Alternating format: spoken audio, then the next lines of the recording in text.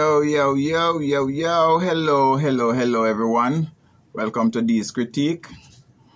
Thank you for joining me here on the channel. I trust that everything is going well in your life and that you know who you are connected to, the Almighty, and you're aware that He's the one that is keeping you alive and well. All right? It's a pleasure having you here.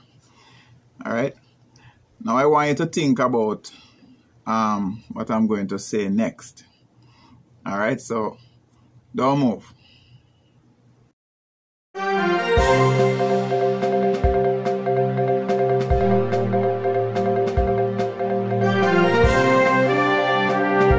Here's my question. How many of us enjoy eating a nicely prepared fish meal? How many of us enjoy eating a nicely prepared fish meal? Maybe everyone, right?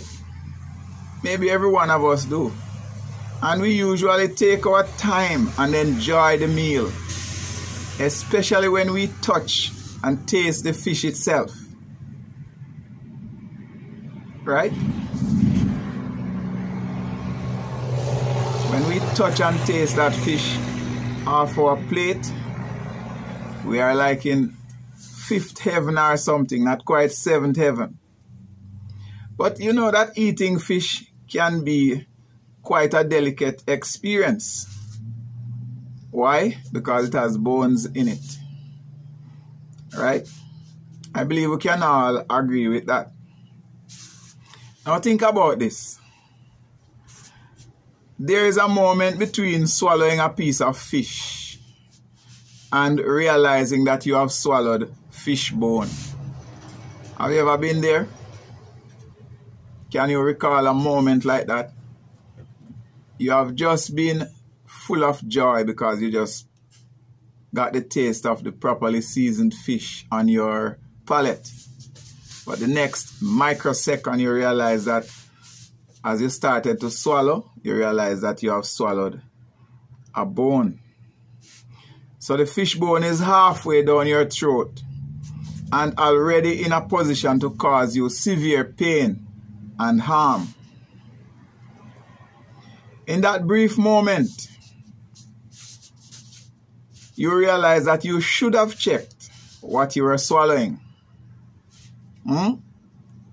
You remember how many times your parents or guardians had warned you about the possibility of fish bones getting stuck in your throat, and the many times they had cautioned you about the importance of making sure that all fish bones are removed from the fish you are putting into your mouth.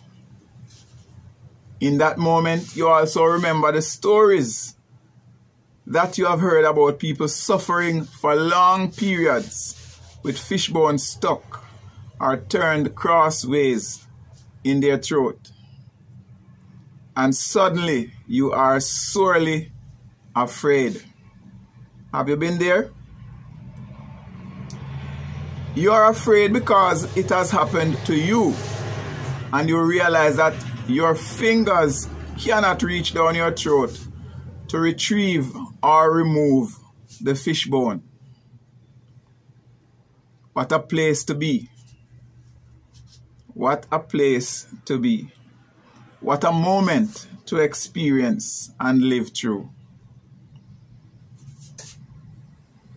And it doesn't get better for you because the bone is stuck there and cannot be vomited out. You cannot remove it with your fingers. Right? You cannot remove it with your fingers.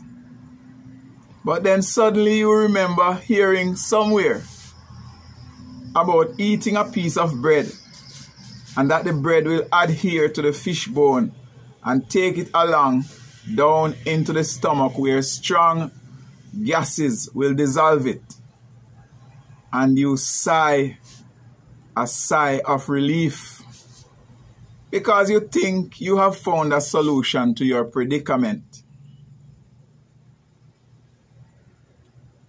But flashback, before that memory of the bread comes into your mind, imagine the feelings that occupied that space. I am saying it must be the same for sinners like you and me. When we someday realize that we have eaten and have been eating from the devil's table, and then suddenly realize that we have been caught, captured, hooked by his worldly lures, and then shown what our imminent end will be. We will try our best to reverse the years, to lose the bad habits, to separate ourselves from the perverse lifestyles, to lose some friend or friends that we had made over time, to forget the addresses and locations we had become accustomed to visiting privately in order to enjoy what we had deemed to be our freedom. Are you with me?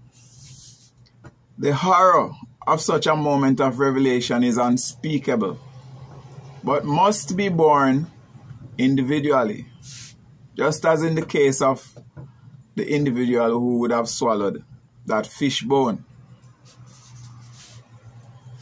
Fortunately for us, like the bread that we remember to aid us in removing the fish bone stuck in our throats, the Word of God is available to point us back to the path that leads to the greater life, which is life beyond the grave or life eternal.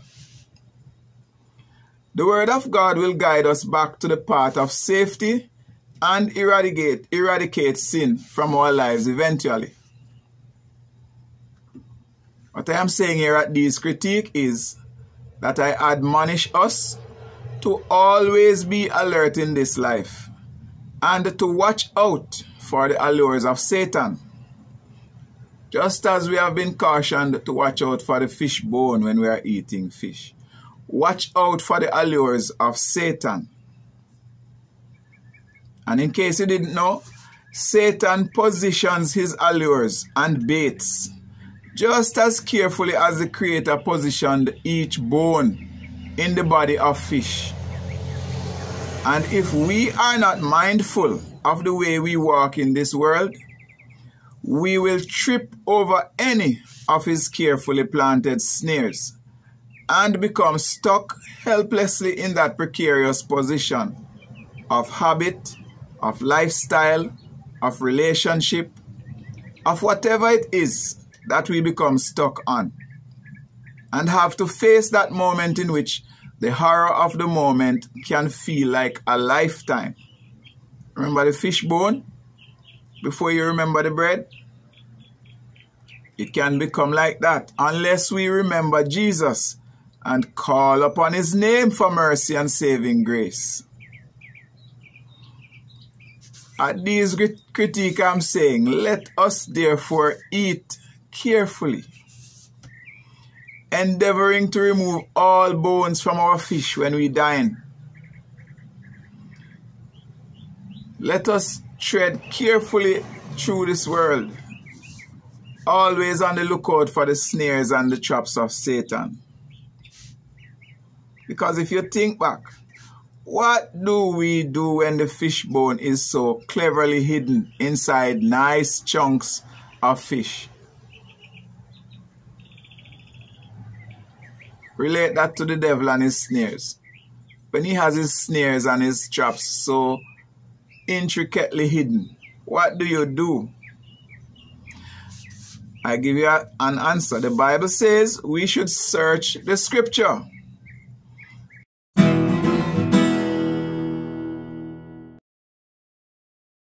Yes, so we need to take the time to carefully search for bones in the fish, using all the capabilities available to us before swallowing.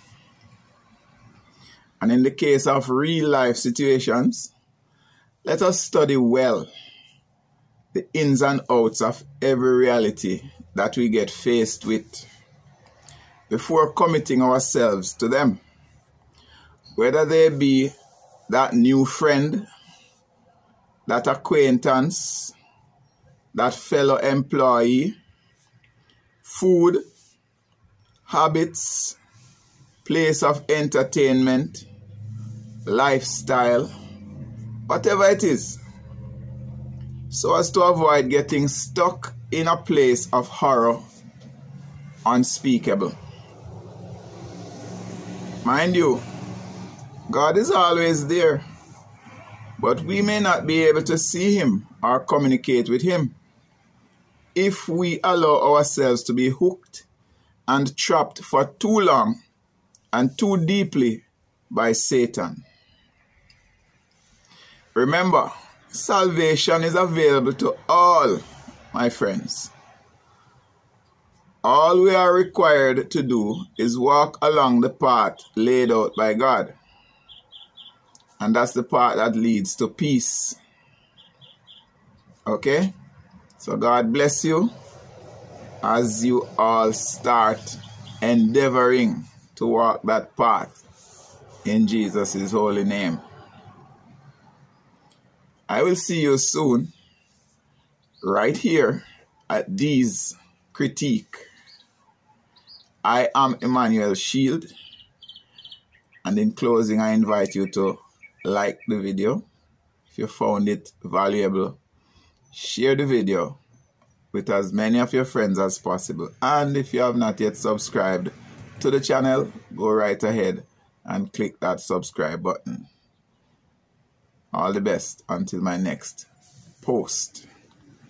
Peace.